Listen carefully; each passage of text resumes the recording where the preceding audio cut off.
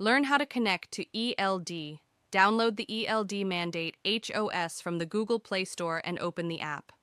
Now you need to click on OK for this note, which describes why we collect the location data.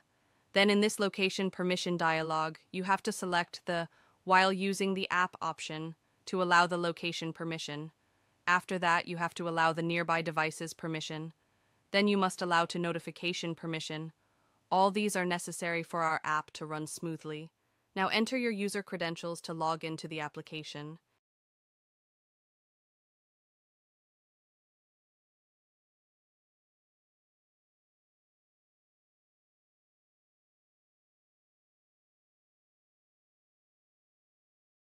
This is the user guide. You can go through it.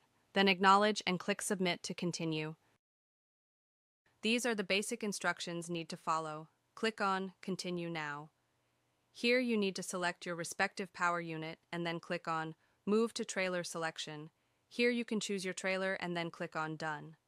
Now you need to click on the Search Devices button. Select the ELD type that is PT30 or IO6. Now select the ELD device that is connected to your power unit from the ECM Linked Devices page.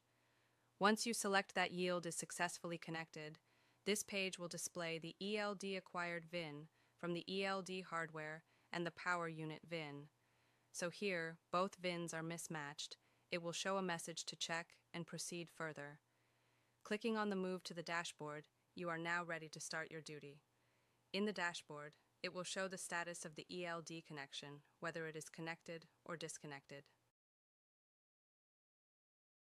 How to connect to ELD device from dashboard.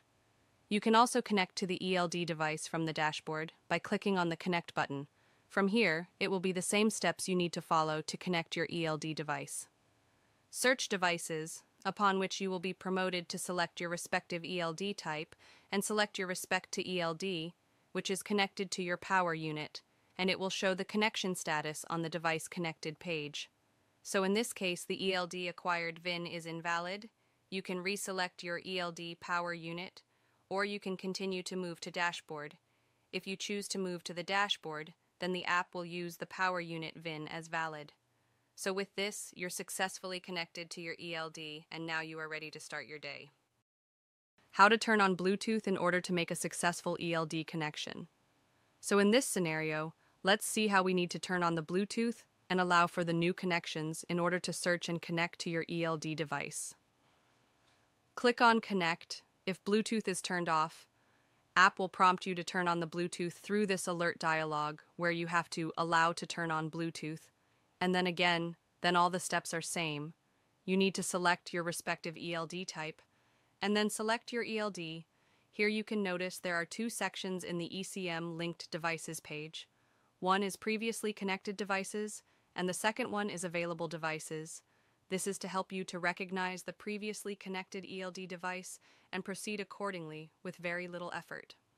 So after successful connection, it will move to the Device Connected page, where it will show whether the ELD acquired VIN and power unit VIN match or not.